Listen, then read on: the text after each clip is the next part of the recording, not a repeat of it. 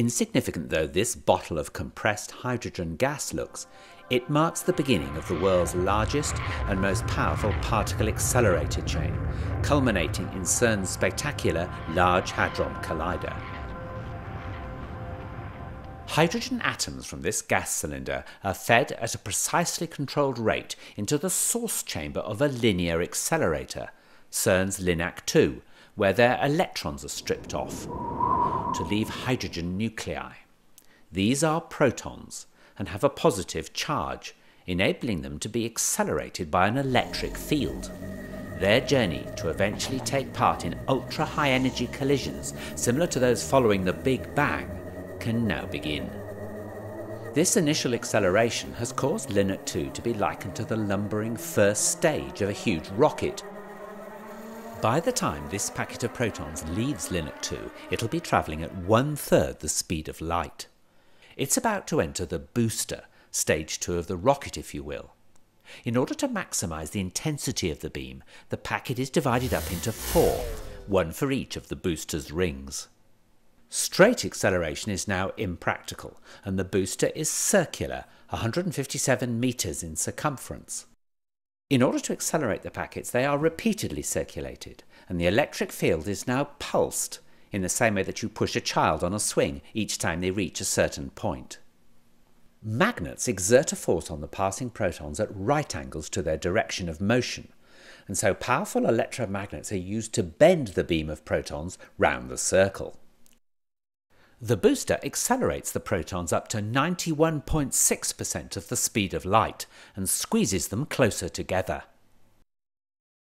Recombining the packet from the 4 rings, it's then flung on into the proton synchrotron, by analogy stage 3 of our rocket.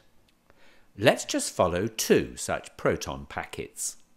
The proton synchrotron is 628 metres in circumference, and they circulate for 1.2 seconds, reaching over 99.9% of the velocity of light.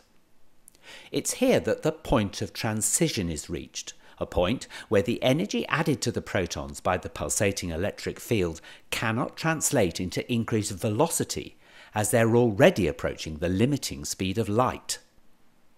Instead, the added energy manifests itself as increasing mass of the protons.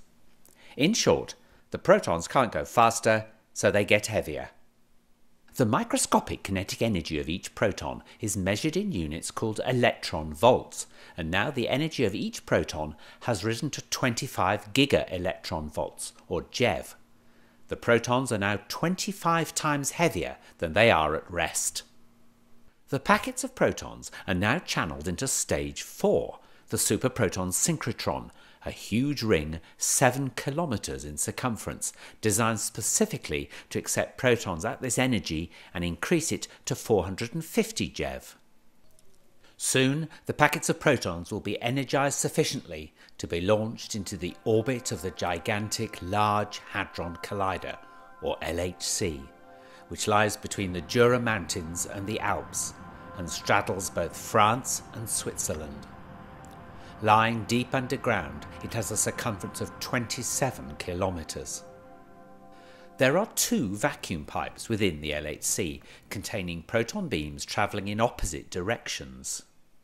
Using ultra-sophisticated kickers to synchronize incoming packets with those already circulating, one vacuum pipe has injected into it protons which will circulate clockwise, and the other protons which will circulate anti-clockwise. The counter-rotating beams cross over in the 4 detector caverns, where they can be made to collide. The energy of the collision is double that of the individual opposing protons, and it's the debris from these collisions that is tracked in the detectors. For half an hour, the SPS injects protons. Finally, there are 2,808 packets.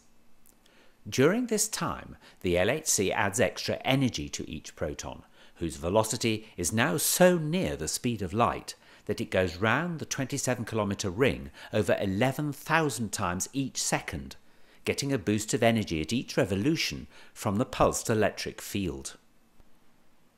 Finally, each proton has an energy of 7 tera electron volts, and they're 7,000 times heavier than at rest. The magnetic force needed to keep the beams bending to the ring is so enormous that nearly 12,000 amps must flow through its electromagnets. This is achieved by making the LHC colder than outer space, so that its magnets become superconducting. Now the protons are ready to collide in the detectors. A steering magnet finally brings them onto a collision course. The total energy of 2 protons colliding in the LHC is 14 tera electron volts and reproduces similar states to moments after the Big Bang.